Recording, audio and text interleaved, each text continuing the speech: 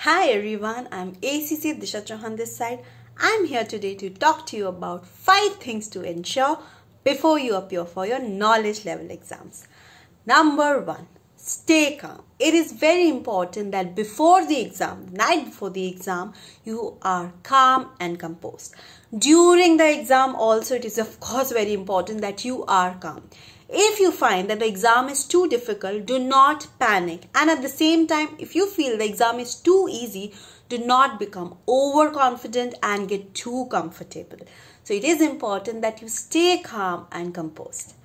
Number 2, read the question carefully. Now, while this might seem like an obvious one, but it has been seen that students somehow miss few important parts or they read questions in a very hurried manner. So it is important that you are reading the question carefully. When you are reading the question, please give in your 100% concentration, because there's no point in wasting time and then again reading it. So make sure that once you are reading a question, once you're reading a requirement, you are giving your full concentration. Number 3, come back to the ones you are unsure about. Of course, during the exam, it might be that few questions you are not too sure about, right? Not everyone is going to know 100% of the paper. That's absolutely fine, right? It is absolutely okay that you do not know everything. That is not the intention that you need to know everything. The intention is that whatever you know, go ahead, solve them. And whatever you're unsure about, come back to them and then target them with a fresh set of eyes and a fresh mindset. Because if you are wasting time on that question, then you are losing on the marks which you would have been able to gain since you were sure about the others. Number 4, attempt them all. Yes, there is no negative marking in your ACCA exam. So attempt them all. Take a chance.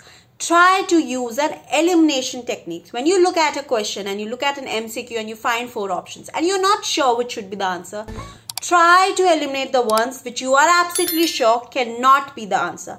Then from the remaining, try to make a wild guess or even just, try to assess that what could be the answer. But the important thing is do not leave it behind. It's fine if it's wrong because there's no negative marking. So at least click on an option and attempt them all. And the 5th and the most important thing to ensure is time management. Yes, my friends, it is a time managed paper. You have only 2 hours to give your exam at knowledge level. It is important that you are keeping a track of the time which is allocated to you. Students somehow miss to do that, and then during the last 30 minutes they realize that a lot of the questions are still left and they have not answered most of it. So make sure that you are keeping a track of time. Every 10 to 15 minutes, look at the time, look at your progress, and then decide how fast or slow you need to go. So make sure you do that. All the very best for all your exams and do well. Bye-bye. Wait.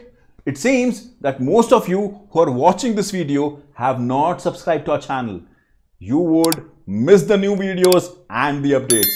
Subscribe now and press the bell icon.